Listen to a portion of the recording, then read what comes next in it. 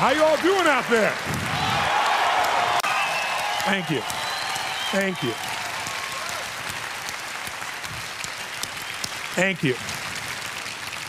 I'm honored and I'm blown away, even though this is my 25th year plus doing this. I've been doing this for a quarter of a century now, which is quite amazing for me in the process. Thank you. And I've had the privilege now of working with more than 3 million people live in events from more than 80 countries around the world. So at this stage, I gotta tell you something. I could be an idiot and I would know that there are certain patterns that cause people to be fulfilled, to be happy, to fit, to be strong, to feel alive, to be vibrant, to have passion in their life, to do well financially, but even more importantly, emotionally, psychologically, spiritually, in their health and their relationships. And there are also patterns that make people frustrated, overwhelmed, depressed, sad, lonely, cause them to be struggling financially, struggling with their body, struggling intimately. And those patterns, they're not because there's something wrong with somebody, it's because of a pattern that we're doing. And I've spent a quarter of a century of my life basically studying the most successful people in the world and the most challenged, and figuring out what's the fastest way to create a change in basically developing the one thing that all people have in common who succeed. They're leaders. This is a leadership program. Because I don't care what style you are, I don't care if you're a mom, if you're a great mom, you lead your child, you're not led by your child. Or a great dad. If you're a great business person, you're a great salesperson, you're a great negotiator, you're a great anything, you're a great human being. This has been my entire life's obsession. What makes the difference in people's lives?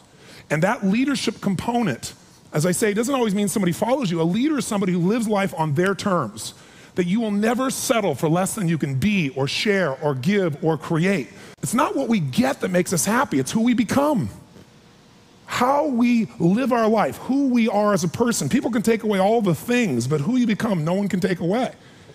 And the problem is most of us are trying to be something we're not. And it isn't so much about change, about changing yourself.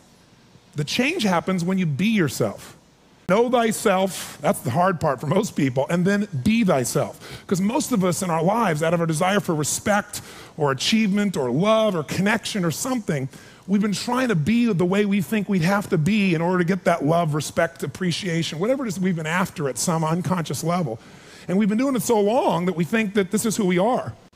Because success without fulfillment is failure.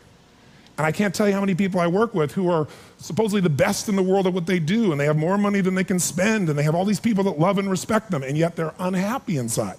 Because if you want to know what's really you, where you're going to be alive is when it's really you. And you may even think you know who you are because you've been living a certain way, but I'll tell you how you'll know. You'll feel euphoric, you'll feel strong, you'll feel unlimited, you'll feel free. I have seen, out of 3 million people around this earth in 80 countries, I've seen just about anything you can see, and there are only so many patterns. And what you're going to find underneath all of this behavior is we have the same needs. There are 6 human needs we're going to review tonight. When you understand what those needs are and which ones you're focusing on, you start to understand why people do the crazy things they do, including you and I. And you begin to understand, hey, there might be a better way to meet my needs, and I don't have to get caught up in this game of stress and frustration and upset, or I could really help this person I care about, because I could see what's really going on. Part of what we want to accomplish here as leaders is we want to become practical psychologists. We want to understand what's really going on so we can help, so we can make a difference, so we can transform. So yes, of course you can do better in your business, because the more you understand about what people need and want, the greater you're going to be, the better manager, better leader, the better mom or dad, the better friend. And there's a better you that's available when you understand what's driving you.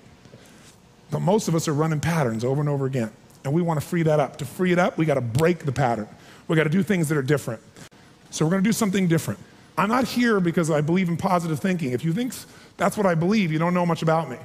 I'm not one of those people that believes you're supposed to go to your garden and chant, there's no weeds, there's no weeds, there's no weeds, there's no weeds. There's weeds right there. All right, that's what I believe. Here's what I believe. I believe that if you really want to be effective, you got to tell the truth.